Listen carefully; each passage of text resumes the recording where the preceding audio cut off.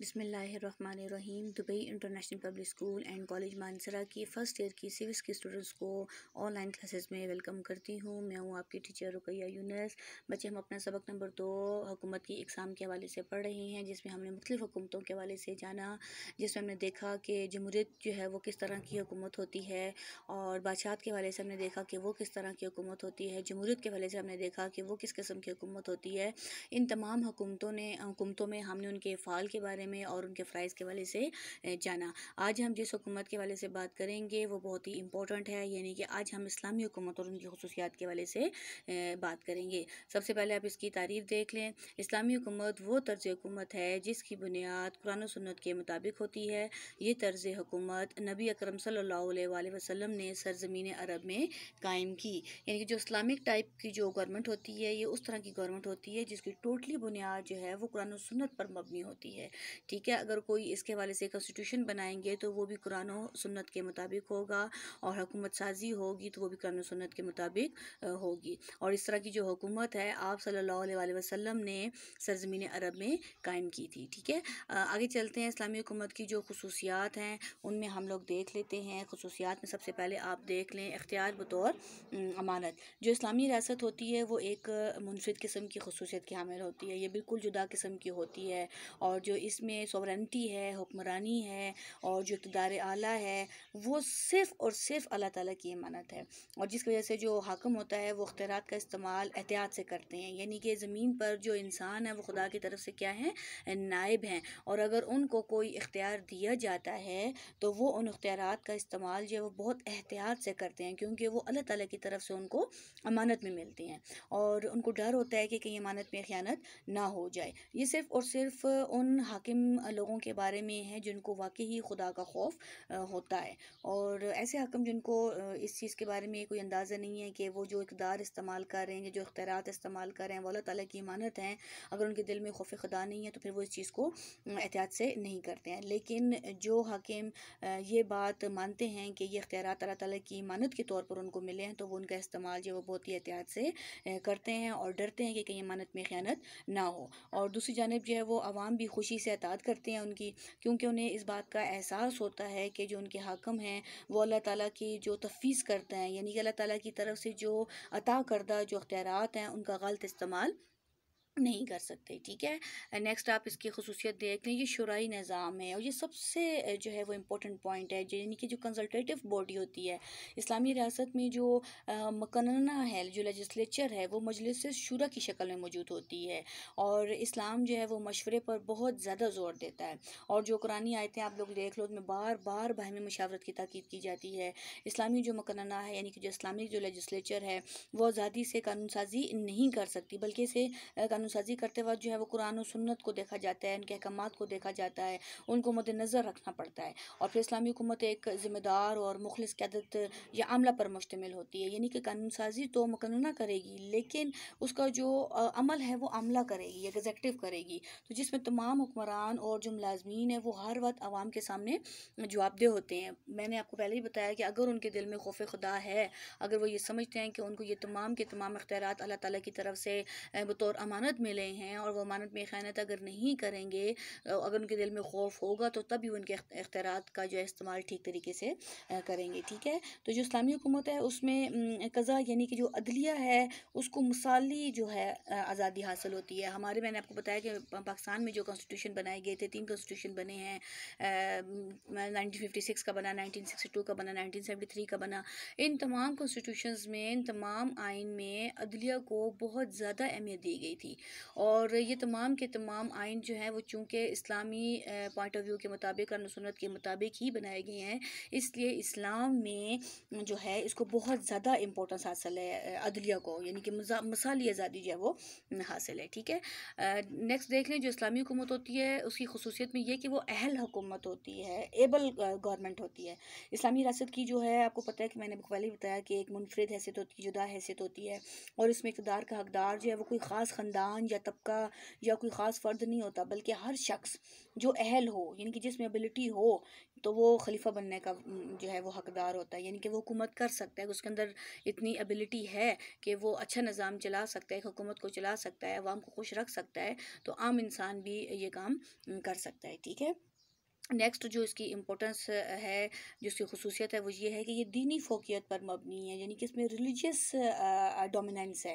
इस्लामी हुकूमत में जो हक़ में आला है वो एक बहुत ज़्यादा खसूसियत का हामिल होता है, उसको बहुत ज़्यादा इंपॉर्टेंस दी जाती है। आप खलीफा को देख लो, वो ना सिर्फ अवाम बल्कि अल्लाह ताला के सामने भी जवाबदेह होता है। और इसमें सियासत को इबादत के तौर पर लिया जाता है, यानी कि आम रूटीन में देखा जाता है कि लोग सियासत को, पॉलिटिक्स को, जो हमारे पॉलिटिशियंस होते हैं, अपने ज़ाती मफाद के लिए इस्तेमाल करते हैं।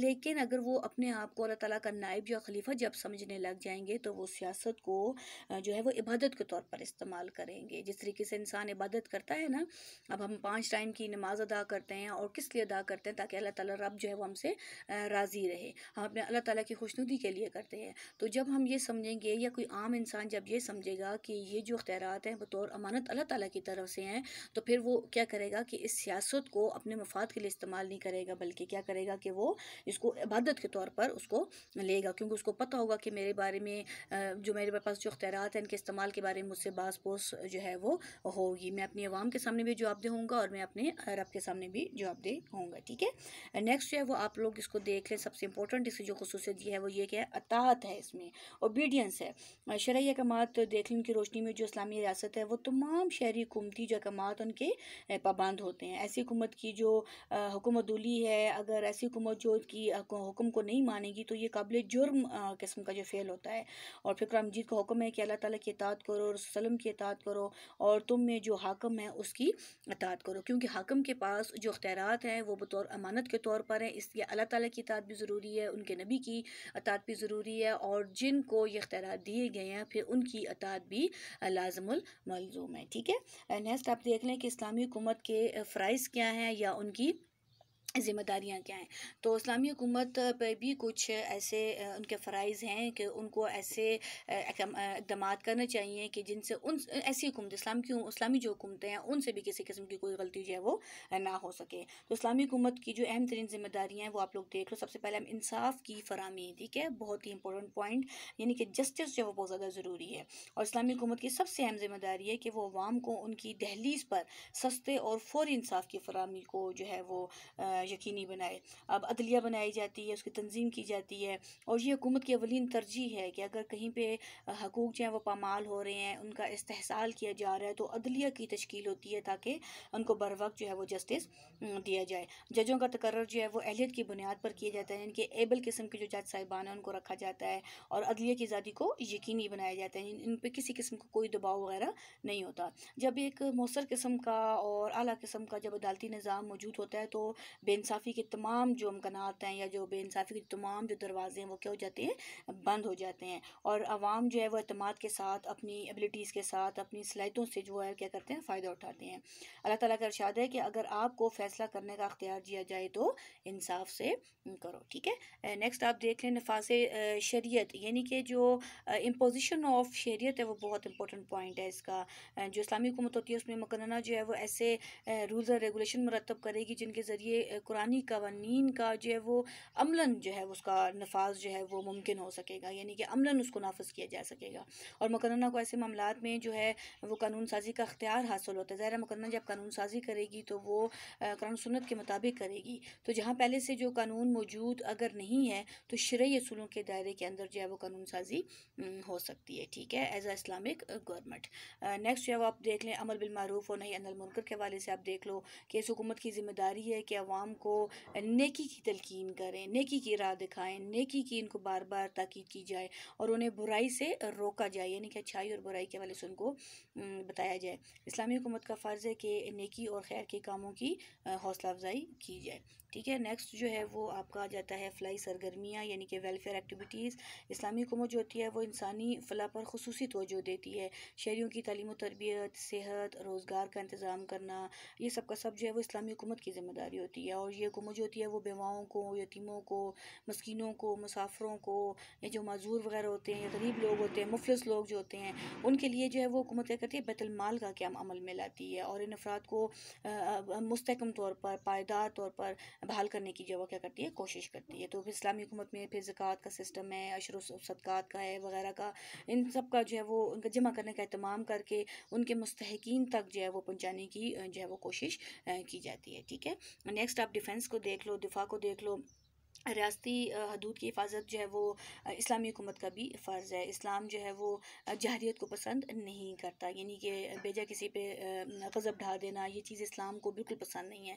लेकिन अगर अपने तहफ़्फ़ुज़ को अगर आपने यकीनी बनाना है और उसके लिए अगर आप अपने तहफ़्फ़ुज़ के लिए मुसल्लह फ़ौज कायम करने की ताकीद जो है वो इस्लाम इस चीज़ की जो है वो इजाज़त देता है, यानी कि अपने आप को बचाने के लिए, अपने तहफ़्फ़ुज़ को यकीनी बनाने के लिए आप दिफ़ा का जो सिस्टम है वो कायम कर सकते हो। अब जब कभी रियासत पर जहरियत की जाए, यानी कि अगर कोई आप पर हमला कर दे, तो हुकूमत अपने तमाम वसाइल को बुरकार लाकर जो है वो उसका भरपूर मुकाबला करे, यानी कि इस्लाम जो है वो चीज़ की इजाज़त देता है। ठीक है, नेक्स्ट आप देख लो इंसानी हकूक़ की फ़राहमी, यानी कि प्रोविजंस ऑफ ह्यूमन राइट के हवाले से आप देखो कि जो इस्लाम है वो इंसानी हकूक़ पर बार बार ज़ोर देता है। हज़रत मोहम्मद सल्लल्लाहु अलैहि वसल्लम ने जो उनका आखिरी खुतबा था, उन्होंने उसके ज़रिए जो है वो इंसानी हकूक़ का जो है वो मंशूर पेश किया था, पूरा का पूरा उन्होंने प्रोग्राम पेश किया था और खुलफाए राशिदीन ने जो है उस मंशूर का अमली शक्ल उनको देने की भरपूर कोशिश की। आपको पता है कि 4 खलीफा गुजरे हैं। आप सल्लम ने हज्जतुल वदा के मौके पर जिन जिन बातों की नसीहत की थी, तो हमारे जो खुलफाए राशिदीन थे उन्होंने उसको अमली शक्ल देने की कोशिश की।